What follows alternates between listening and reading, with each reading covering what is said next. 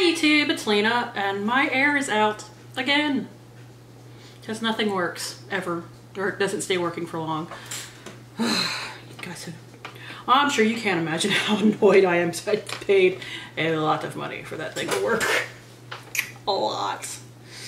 That's not what you're here for. You're here, I assume, to watch me talk about my Ipsy Glam Bag Plus.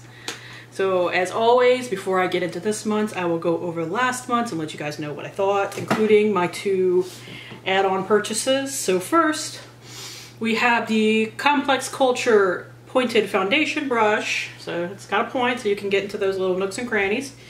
And it does work really nicely. Every brush I have gotten from them has been really nice. I know it's like an Ipsy in-house brand, but that does not mean it's not good. Now, would I pay the full $30-odd price for this? Probably not, but I'm cheap when it comes to brushes. So if I can get nice, high quality, higher end brushes from a subscription box, then I will, and will, as long as they're good, happily enjoy them. Next is the foundation I'm actually wearing today. It's the Anastasia Beverly Hills Luminous Foundation. Now, when I initially had gotten this, I tried a little sample first before I opened this up to make sure that I liked it, because I was like, I'm gonna be really mad that if I went out of my way to select this foundation and figure out a color that would work for me, because they didn't have the whole range, they just had like 5 colors. And then I can't wear it because my face hates it. Well, my face does not hate it. It is a luminous foundation. It does not keep me matte, but it's not designed to. So in the not so hot and sweaty months, I can definitely wear this and enjoy it, or I can wear it on camera and get and not appear so, maybe so flat. That can come across with a lot of mattifying products worn at once. Not because I'm any less oily, but these days, especially when I'm on camera, I tend to mix luminous and matte products to both make the foundation look, my skin look a little better on camera and not completely melt in 15 minutes because I'm sweating to death. Oh, but it's probably gonna happen now anyways because, like I said, no air. I do have my ceiling fan on that I forgot existed because I hardly ever turn it on or think to turn it on.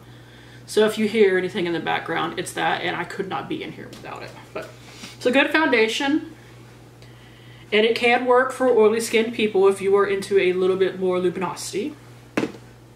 Next is the lipstick that I'm wearing under a different gloss. It is the Touch in Soul Pretty Filter Soul Velvet Lipstick. Mine is in the shade Seal Rose.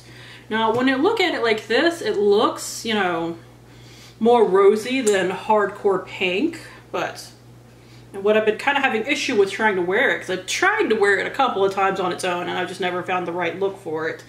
It is pretty on pink. Now today, I'm wearing it with a slightly more purpley gloss and I like the look of it. It does feel really nice on the lips, so kudos to that, but the color is a little hard to work with, at least for me, because I'm doing the very warm toned thing right now, mostly because of what I'm panning. And I mean, technically you can wear whatever you want together. I don't like how this looks with those shadows, so I've been having a little bit of issue with trying to wear it, but it is very pretty and the formula is very nice. Now, the 2 things that they actually picked for me were the Beauty Stat Universal C Skin Refiner and the Cream Shop Ethereal Glow Ampule Serum with Peach Essence and Argan Oil. They sent me 2 serums.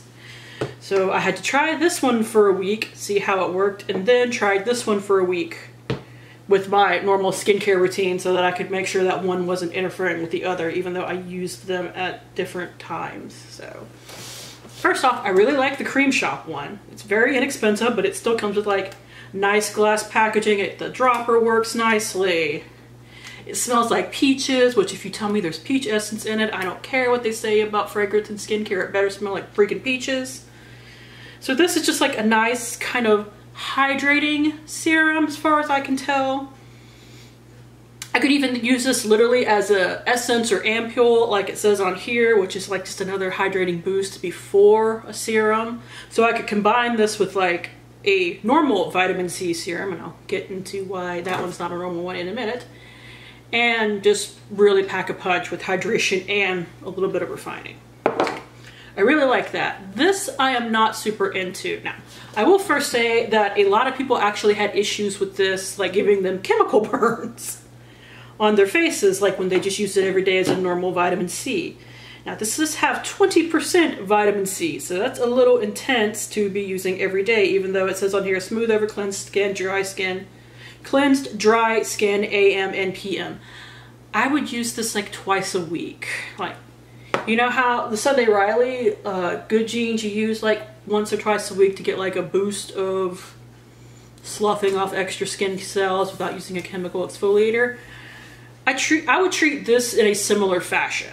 So I did go to using it like that, although my skin isn't super sensitive to being over exfoliated or anything like that. Like maybe it's an oily skin thing, maybe it's just a me thing, I don't know. Now, with all of that said, I still don't like this, and I would show you why. And maybe it's because of how intense the vitamin C is in it, but it's a cream.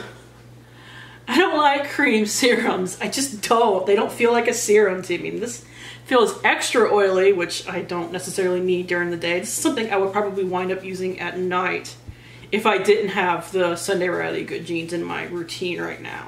So I do appreciate that because it is vitamin C.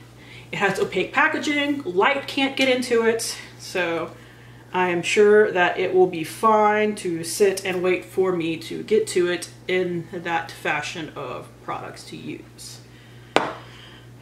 But I would not use that every day. Maybe build up to it if that is your eventual intent. Like start with once or twice a week and building up to it. But after that, but unless you're going to do that, I would not just start using that every day because a lot of people had issues with it. Now, the two add-ons I had, the first one I forgot to bring in here, but I will still insert a picture real quick and talk about it. It is the Naked Cosmetics Vanilla Lip Scrub. This is what I would have gotten in my regular Ipsy bag as my choice product if I had gotten that last month. Although I am getting the Ipsy regular bag in April because I really liked my Choice Autumn. I cannot remember quite what it was off the top of my head. So this does not have enough scrub in the lips for me. It actually really aggravated me when I realized that because it smells really good. Like it does have that nice vanilla scent that I do really enjoy. But it's a very light scrub, and on my face I can understand and appreciate why you would want a lighter exfoliator, even though I want a good scrub. That's just me and my kind of old school thinking on that, honestly. But it's not enough to really exfoliate the lips. So I might wind up using that up as like a hand scrub or something because it doesn't do enough for me on the lips. And the other product I had was this. It is the Bimayo Matte Rescue Mattifying Cosmetic Ampules. Now, instead of coming in like one bottle, it came in these 10 little breakable bottles right here. They are actually in my empties. I have finished this product off. And it said that one bottle was one use. That is not the case. You could easily get 2 or maybe even 3 uses, just depending on if you go like down your neck or whatever, out of the bottles. So you could technically get at least 20 uses out of these bottles, if not more, like I said, just depending on how much you spread your skincare out all over you. So I'm definitely like a down the neck, down the décolleté person. Now, that's one thing.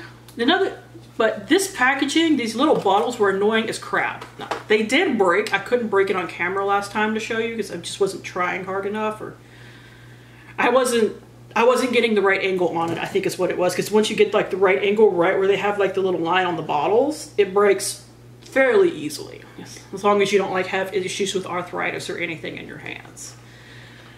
It was such a pain in the ass to get the product out of the box.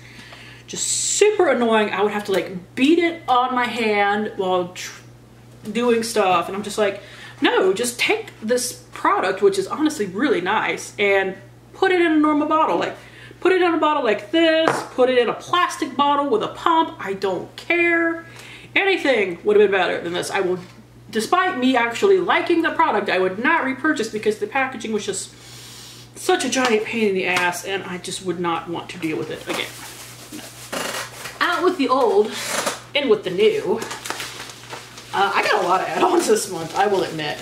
I just got a little add-on happy. And of course, as I already know, because I've already opened this, the card doesn't say anything. It never does. Nothing of importance, anyway. Like, I don't know why Ipsy, for their regular bag, can tell you what you got and the price of the full size, or if it is a full size, they just tell you the price. But for the Plus, they can't do that.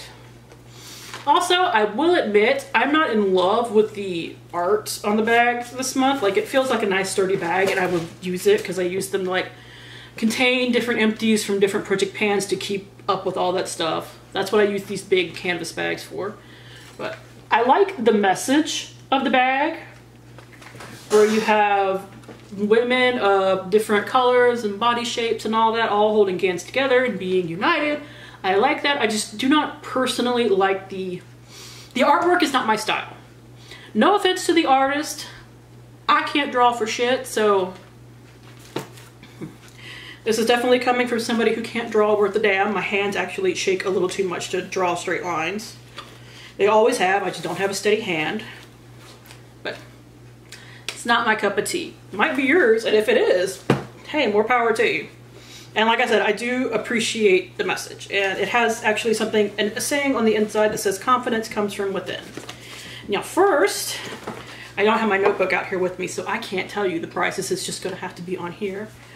We have an Ofra blush in Bellini, and because this is the Glam Bag Plus, it actually comes in their square packaging, which I have gotten full-size Ofra products in my regular Glam Bag, but they come in the like circular plastic packaging, so, but they're still worth the same price, at least in my opinion.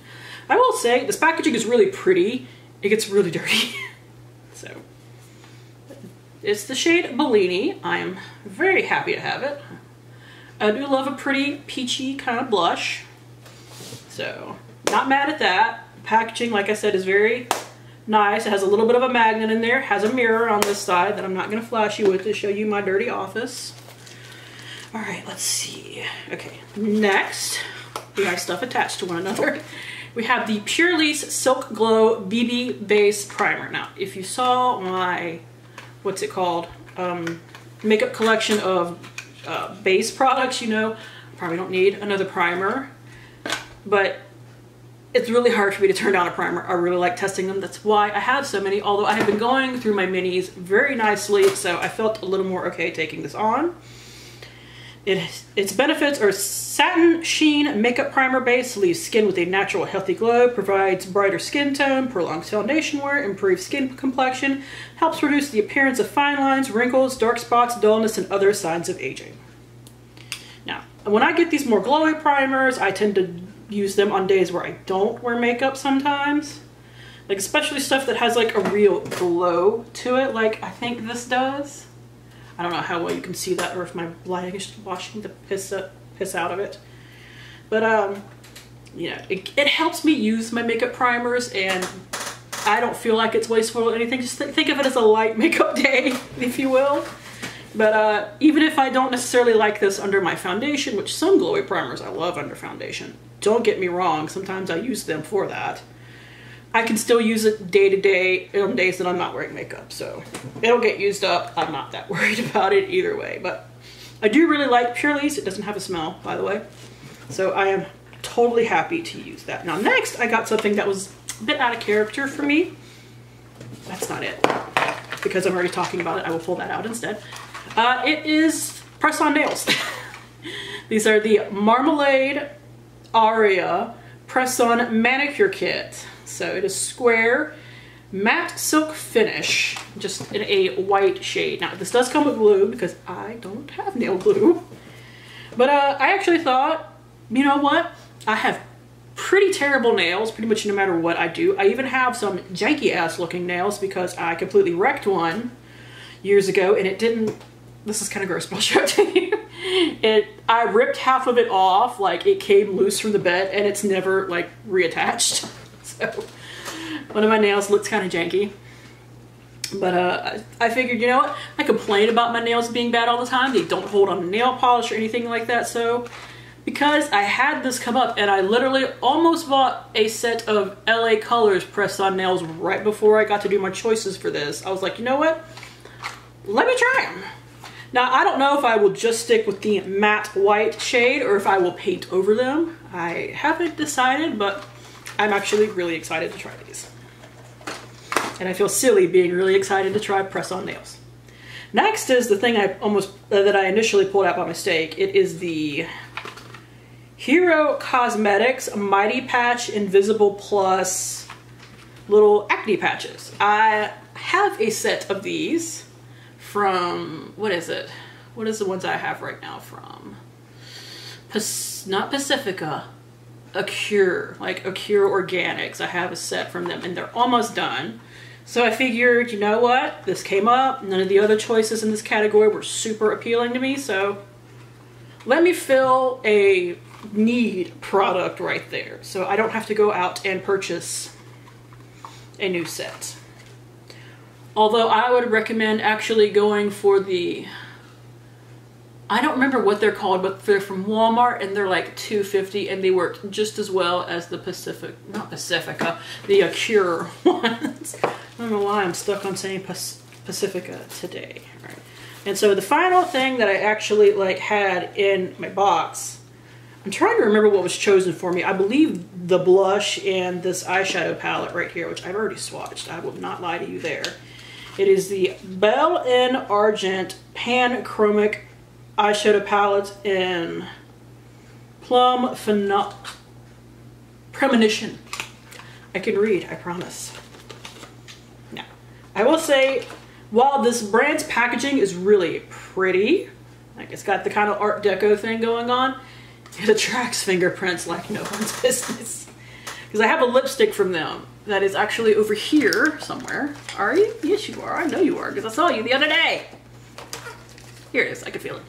Like their lipstick is also the same style of packaging, even more kind of Art Deco-y. But maybe it's because it has all the, you know, squares on it. It doesn't track fingers as much. But yeah, that's just their kind of packaging aesthetic. So here are the shades. They don't look necessarily super exciting. It's just kind of a cool toned plummy palette, but let me swatch these shimmers for you guys. Look at how shimmery. Like, they are bam shimmers, and they got this glitter shade that will certainly require a glitter glue primer. It's not like a cream shimmer. Like it's more like a pressed thing going on, but I'm really looking forward to trying that. The mattes are also really nice. Like really smooth and creamy feeling. Just 3 of them right there. So for being kind of a more neutrally palette, I'm really hyped to try it. And now I have glitter all over my hand, but that's okay. I will clean myself up later. And now for the add-ons. Like I said, I went a little add-on crazy. I got 3. Although you can get like up to, I think 10 now or something insane like that. And of course, because they had sheet masks, I purchased them. Even though I don't need more sheet masks. I really don't. Anyways, we have 2 from the Cream Shop, who I do love for a good, inexpensive mask. We have fusion sheet masks this month. We have a blueberry banana one and a peaches and cream one. Now the blueberry banana is supposed to combat, fine lines and wrinkles, and the banana exfoliates to brighten skin. And for the peaches and cream, the peach rejuvenates, brightens signs of fatigue, and the milk, which is the cream part, calms sensitive skin and corrects discoloration. Love me some sheet masks. That's why I tend to always add them when I have the opportunity. Now, this one, I'm not super familiar with the brand. I actually got some more with points from this same brand, so I hope they're good. These are the 2 days masks. Now, when I looked these up to get prices for them, apparently they sell them in like week packages and 2-day packages of the same masks, so that you can go 7 days and like really see a benefit from them. So anyways, we have a tea tree, which is pore care and clarifying, which I can always use, and a bamboo water, which is hydrating and nourishing. So I can't remember. Are these just 2 masks, or is it like 2 of each one?